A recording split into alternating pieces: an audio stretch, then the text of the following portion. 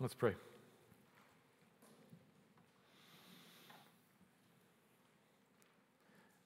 Father, we give you thanks that you gather us here to let us worship you,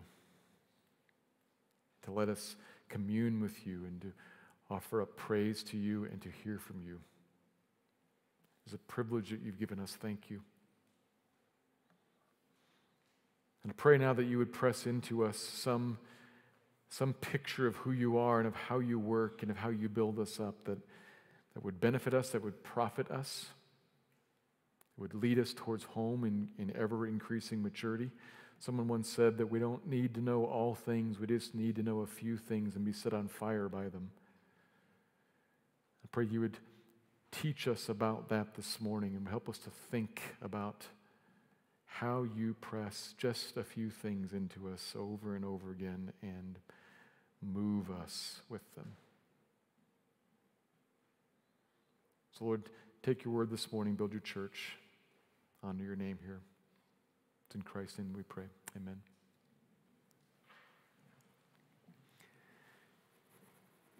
If, say, you've been a medical professional for any length of time, you probably don't feel the regular need to review Biology 101 or Basic Anatomy. If you've been an accountant, it's been a long time since you set aside a morning to kind of brush up on your subtraction and addition skills.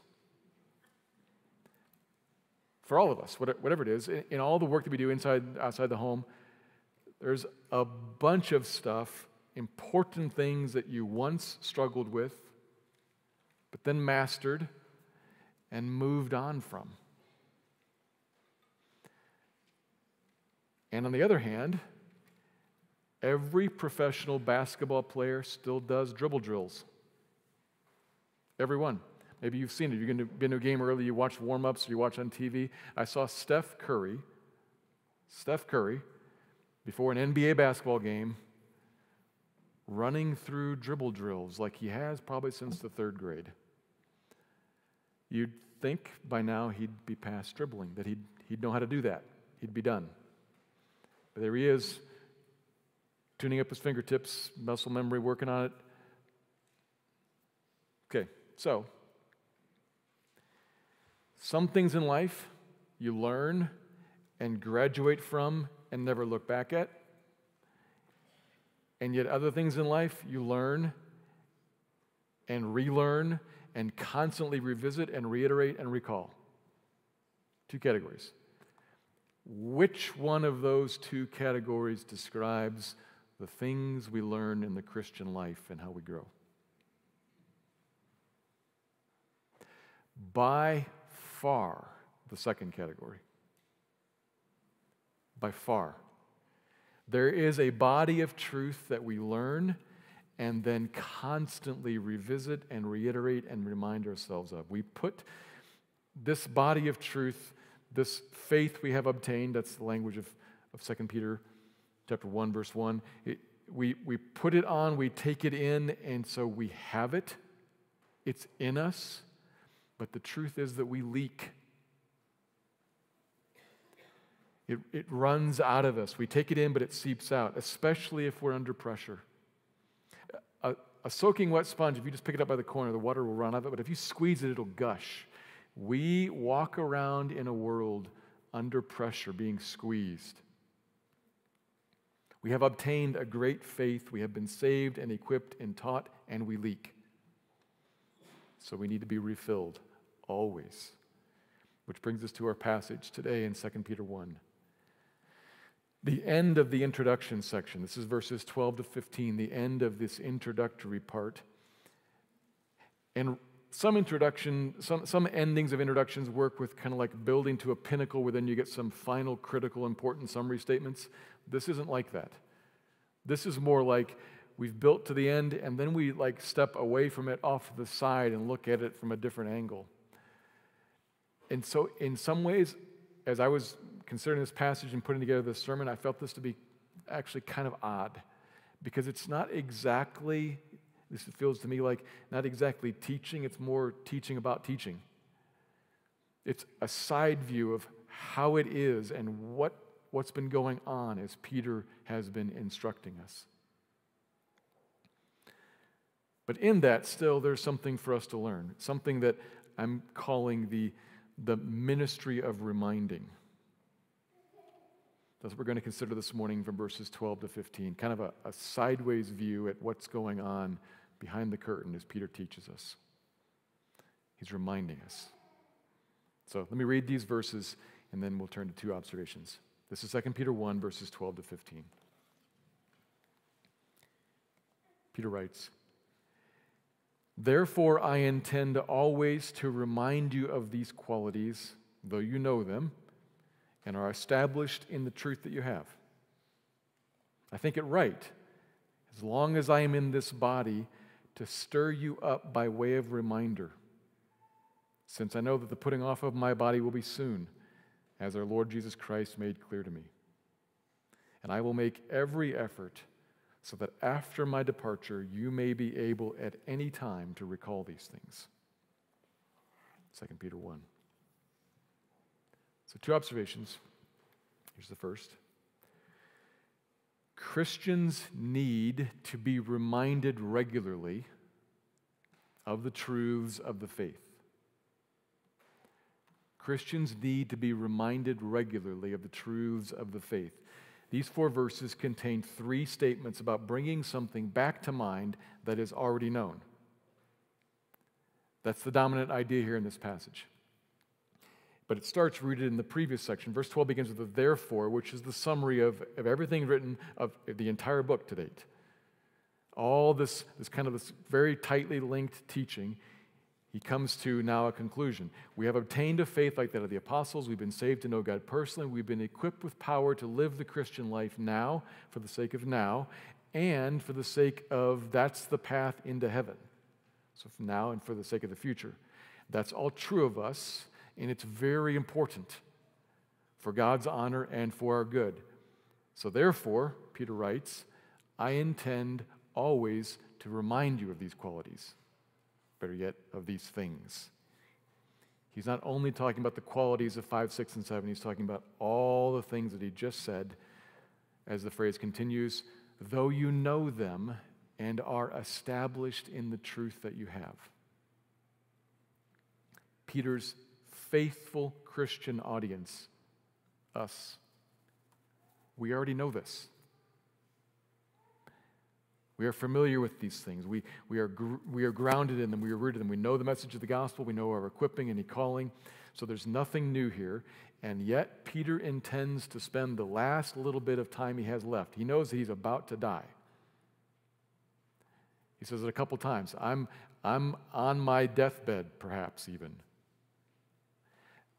And I think it right that I spend the last little bit of time I have here not telling you something new, but telling you something you already know. That's why I'm writing to you. I'm carrying out the ministry of reminding. It's a really simple point. In fact, like outside, a bunch of times I'm writing this sermon, I'm a little bit embarrassed because everything I'm going to say this morning is like so simple. It's a simple point. The church always needs to be told again what it already knows. That's the good church, the believing church. True Christians always need to be told again what we already know. Refreshed with them, refilled, because we leak. Now, obviously, he's not talking about how the church literally forgets these truths and need to have them restated. They don't slip our minds. What happens really is more like they dim. They fade. We look at them as if it's at dusk, and the edges are a little blurred, and the colors faded out of them. There's a lack of clarity. They don't pop. These truths, we kind of know them up here, but they fade in importance, and they are a bit obscured and maybe even deadened over here. And meanwhile, over here, we walk around in a world that is more than eager to present to us a host of never-ending alternative ideas, and they can make it really shiny and bright. all kinds of alternative ideas about who we are and how we're made and what we're made for and how we can be satisfied and how we could like they appeal to how we feel and what we long for and dream of, and not just luring, but also pressuring. Because the world can also be full of not just here's the offer, but you better take it or else. The fear of what we'll miss out on, the fear of what we'll lose, the fear of persecution, the fear of public rejection. There's alternatives offered and pressures applied, and what runs out of us is this dulling, blurring, hard to see truth. That's the world we live in, as new creations, equipped with God's Spirit for sure, and with so many other blessings, but also hard-pressed and vulnerable, and sometimes confused and lonely, and tempted and provoked. What we need is not actually to be taken out of the world. Ultimately, that will happen. But what we need is to be empowered to live in the world. We need to be reminded of what we already know. Reminded of the truths of the faith. But not just a factual reminding of the bare truths. Sometimes this is misunderstood, so I think this is worth kind of hovering over for a second. Because maybe you've heard or been a part of a Bible study or a sermon that leans really heavily into the fact that this faith is factual. And that's one of the awesome things about the Christian faith. It's a faith that is factual. We are believers of something that is built on propositions, truth statements, that are true about the world and about history, about ourselves. This is a faith that is full of the truth. And sometimes you'll be a part of a sermon or a Bible study or something like that leans really heavily into that reality. And then what it becomes, what the Bible study becomes, what the sermon becomes, is really nothing more than just a restatement of collected truths. Kind of like reading a commentary. This means this, and this means this, and this means this, and this is about that. Let's close in prayer. And sometimes that's done on purpose. Because the belief is that this is a faith of propositions, and what people need is they need to know the truth, be told the truth, be reminded of the truth, and then they'll know it, and they'll live it, and everything will work out well. The problem is we're deceived. The answer is know the truth. Sometimes you'll encounter that coming from a pulpit or from a teacher or a leader of some sort. And maybe on the other side, on the flip side of that, maybe you found yourself thinking or saying, or you've heard somebody else say, as you've listened to truth stated, this is just a bunch of stuff I already know. Why am I here? This is just a bunch of stuff I already know, and frankly, it doesn't really change much. It doesn't exactly help me with the alternative offered ideas and the pressure that I'm facing, the temptations. I mean, it's good to know, and I suppose it's good that I know it for Sunday morning, but the rest of the week, it doesn't really matter that much. So since I already know it, why go? Maybe you've heard that. Maybe you think that. So sometimes you'll have coming at you, or sometimes you'll find rising up in you, this idea that the faith is about just truths presented, and all I need to do is know them, and the bare facts related, that's good enough. That misses something massive.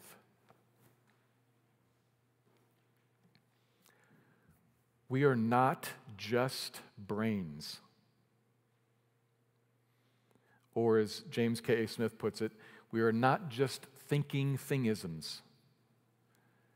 Maybe he didn't coin that. That's where I first encountered that phrase. We are not just thinking thingisms, as if all we need is to know what we're supposed to think, and then we'll think it, and everything will work out. We are more than that. The ministry of reminding that Peter envisions and is carrying out, that God envisions, that we actually need, recognizes that we are more than brains. We are not less than brains. Paul writes that we are transformed by the renewing of our minds. So we are not less than thinkers. We must deal with doctrine. We must deal with logic. We must deal with clear explanation of the truths. This is factual and real. And a bunch of Christians are very weak because they will not engage with the life of the mind. You have to engage with the life of the mind. But we are more than just thinkers. We are more than just brains. If you look at verse 13, Peter says that it's right to spend his last energies doing what? Stirring you up by way of reminder. Reminding of truth that aims to stir you up. That's about emotion. That's about passion. Something in here, not in here, if we can separate like that. By way of reminder, I want to stir you up. I want to move you to believe, to hope in, and to hold tight to these truths. I could tell you to buckle up your seatbelt when riding in a car. And often today in a lot of states, that's actually the law. So I could instruct you with that and say it's the law, and maybe you would do it and maybe you wouldn't. I could also say, buckle up, it's the law, and you might get a ticket, but you also might get in an accident and smack your face against the dashboard or the inside of the windshield. Or if you're going fast enough, actually go through the windshield. And that'd be bad news. That kind of teaching makes a little bit more vivid presentation. I can almost see it. I can almost feel it. Almost.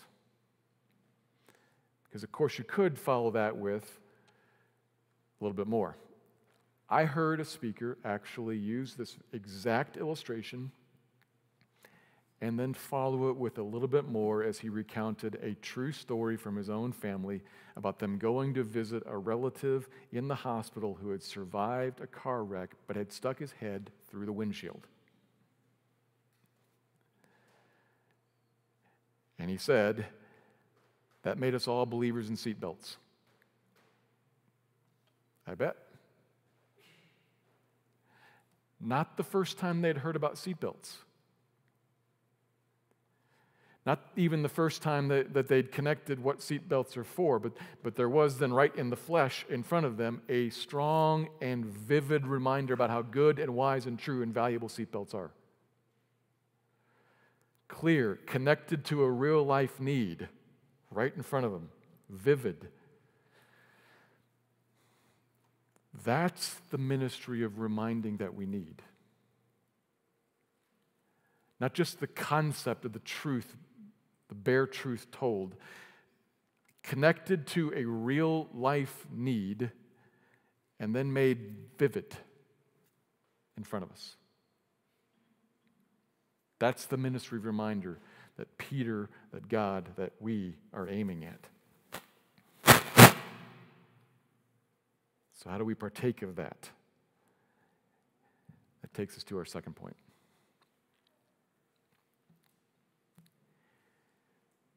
We are reminded best by taking in the Bible in the Spirit.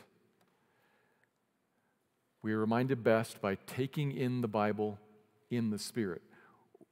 Or you could say, we are reminded best by being filled with the Bible, filled with the Spirit. Filled with the Bible by the Spirit. These are the two elements, Bible and Spirit. We are reminded best by taking in the Bible in the Spirit. So we saw verses 12 and 15 point ahead to the reminding that Peter's going to do of the church after he's gone. I'm always going to remind you, I'm going to make every effort to leave you something so that in the future you can take it and look back at it to recall these things. Specifically, what he's talking about is this letter, this thing that we call 2 Peter. And it's the fitting next step for somebody who is an apostle. Up in verse 1, he talks about how he's an apostle of Jesus Christ, which in the Bible is an eyewitness of the Lord who was then sent out by God as his ambassador carrying his word to people. And as he's looking at dying, he's saying, here's my word that I have been speaking. Now write this down and pass it on. And maybe even dictate it on his deathbed. We're not sure. Pass this on, this apostolic word, so that somebody else will be able to look at it after I'm gone and will know what God says. So he's got this letter in mind. But if we peek ahead at what we're going to look at in coming weeks, in the next couple of verses, he also is talking about, as he calls it, all of the prophetic word. All of it, not just this letter. So he has in view all of the Bible. So really the principle that we're talking about here can be applied, extended to the whole Bible, to all of God's Word. This book is what we need. It's what we've been given so that we can, now after all these guys are dead, we can look back at it to recall all these things. That by it we would be more than just informed, but transformed. This book is what we need. So what we should think about is, how do I get at this book? And we're going to talk about three basic contexts in which we participate in, we partake in the ministry of reminding. But as I'm doing that, I want to give away the end here at the beginning. I'm talking about three basic contexts, things that we do. But really, ultimately, the ministry of reminder is the ministry of the Spirit. What we do is necessary but not sufficient. The Spirit of God must remind us. It's God's work. So I'm going to come to that, but that's kind of hovering over all of this as we talk about three basic contexts that we all need if we're going to get at what God gave us to look at and recall with. This is so simple. Part of the difficulty of this sermon is that I anticipated me, on the one hand, feeling a little bit awkward saying these things, and then I anticipated a large number of people saying yeah, I know that. I know this stuff already. Why am I here? So let me just alert you. This is so simple, but it's what God's given to remind you of the things you need. So hear this. I'm going to say it. It's simple, but here it is. The first thing we have to do is read this book. Read it. Like a book, or like a letter, or like a long email. Start at the beginning. Read it to the end, or listen to it read, if that's better for you, if you take in better that way. But you got to take it in, and if you can do that in an undistracted way, that's okay too. But read it, beginning to end, not cover to cover, but read it beginning of letter to end of letter, beginning of book to end of book, like you would read something that anybody wrote to you. Don't grab a verse over here, a line from the second paragraph, skip over to some other email and read a little bit of that one, and then come back. No. You start at line 1 and you read all the way to the end. And read it so as to understand it. To try to understand what the author's saying to you. We've all read things, whether it be books or magazine articles or emails, that we were trying to understand. And we've all read things that we were trying to get done with. There's a difference. read this to understand it. Which, given it's the Bible, means read it prayerfully, saying, Lord, what's here? Help me to see. Or would you open my eyes that I might behold wonderful things here in your word? And read it thinking. There are any number of Bible reading plans that will get you through the whole Bible in a year at a very doable pace. And many, many generations of Christians personally did nothing more than this. They went to church every week. We'll talk about that in a second. But they did nothing more than every day read the Bible and try to understand it. And after you've read the Bible, and I mean the entire Bible, 10 or 20 or 40 times, you understand a lot of it. It shapes you. Because, here's the end given away, the Spirit of God is taking the sword of the Spirit and is piercing you with it to bring some conviction or some encouragement, to kind of shave off some of the rough edges and to change you.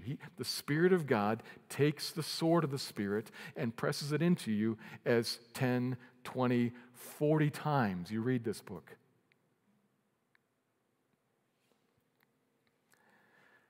Read it. And second, go to church to hear biblical preaching every week. God has given us the church, and God has given to the church the ministry of teaching and preaching so that we can be reminded every Sunday with the Bible. And as you do that, you'll hit parts that you aren't currently reading. You'll hit other parts. And that will also help you read better. You get taught things that were the first time confusing to you. You learn things and you become a better reader of this book yourself. And you hear it preached to you in a proclaimed, authoritative, Spirit-anointed way. It's different than reading. So go to church and hear preaching and teaching. And lastly then, third context, process this all prayerfully with other Christians in person, in the church body.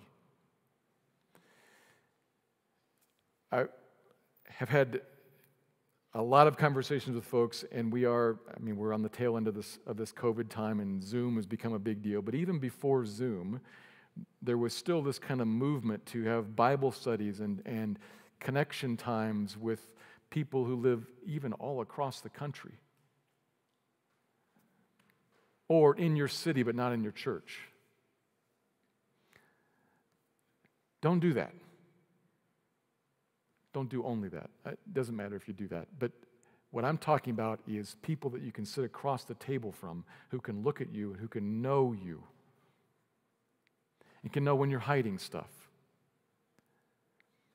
And can talk through the Bible that you're both reading together, that you're both hearing preached in front of you, can talk that through and can pray about passages and points and can discuss what does this mean and how does this apply to our lives.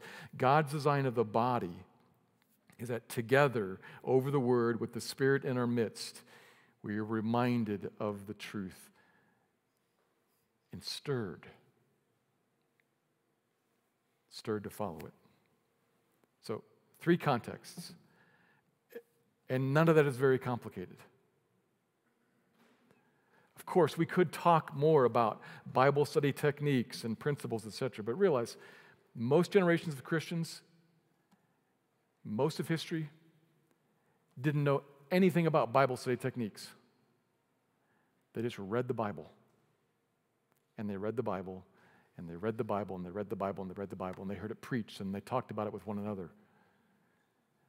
And this stuff, by the Spirit, got into them, and got into them, and got into them. That's the process of Christian reminding over the generations. They gathered to hear it taught and preached. They read it and they discussed it with other Christians. So those 3 contexts, if we engage with those 3 contexts, we'll all do a pretty fair job of figuring out what's here.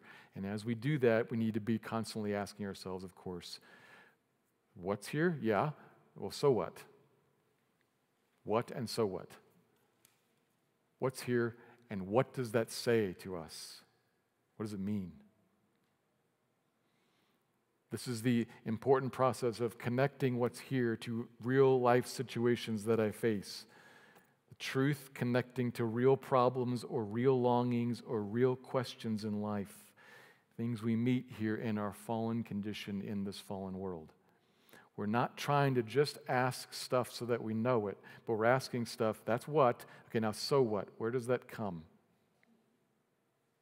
to my life? And as we do that, it shows what we see again and again is that this faith from God, these truths meet the need and satisfy the longing and answer the questions in beautiful and good and deep and profound, gracious, merciful ways.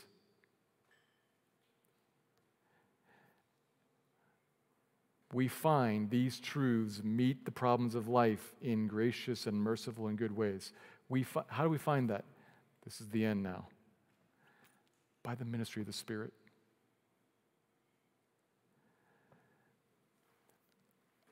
I can't actually make that happen, no matter how I preach. I can't make that happen no matter how closely I read, no matter how consistently I read, no matter how openly and frequently we talk with one another. We can't make that happen. We can intellectually connect, that's the answer to this problem. And we might be left saying, that's interesting. Or we might be left saying, wow, bless the Lord. That's what I need. What a kind and merciful and gracious God who would give that to me. What makes that happen? Not me. The Spirit of God makes that happen. Ultimately, the ministry of reminding is the ministry of God's Spirit in us. To take these truths that are His sword and to actually apply them, to cut off and defend and encourage wherever needed in each of our lives. These three simple contexts are the places where that happens, and we have to go to those three places. But when we go there, we have to say, actually, there, God help. Otherwise, I've got black ink on a white piece of paper. God help. Make this live. Take me to the hospital room and show me the car accident.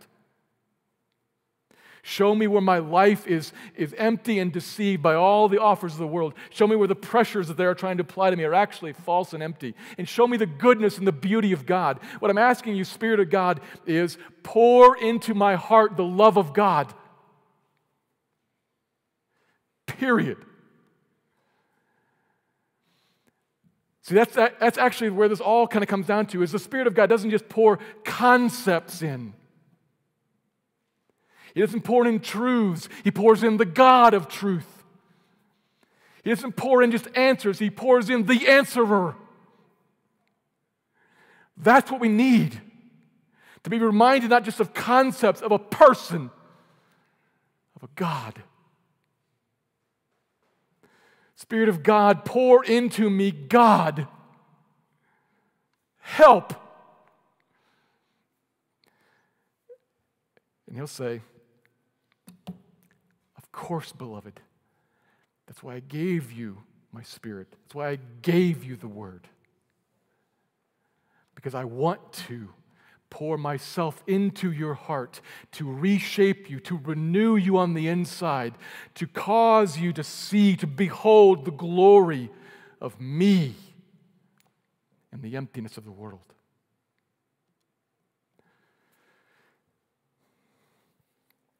Ultimately, the ministry of reminding is the ministry of the Spirit. Ultimately, what we need is the Spirit to fill us Himself, and then to fill us with the content of this book. That's God's design for the church. Not once, not done once, but again and again and again and again. What we are as a people is a people who are about the filling of the Spirit and the filling of the book. That's how we grow. I think about this, as I said, I think about this concept here, and I just say, intellectually, it's so simple. I need a ton more consistency with it. To read, to discuss it with you, to preach it. And over all of that, what I need is the Spirit of God to fill me. And that's what you need too. He saved us and equipped us to live now, to live on our way to heaven. And a huge part of that equipping is the Spirit of God with the truth of God, constantly pouring it into us, that in this truth we would behold the God who stands behind it and gave it for our good, for His glory.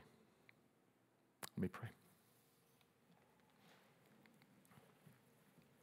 Father, would you help us to participate in the ministry of reminder? Would you send us to these three contexts, send us consistently to these three contexts, and would you send us open-handed to your Spirit crying out for help?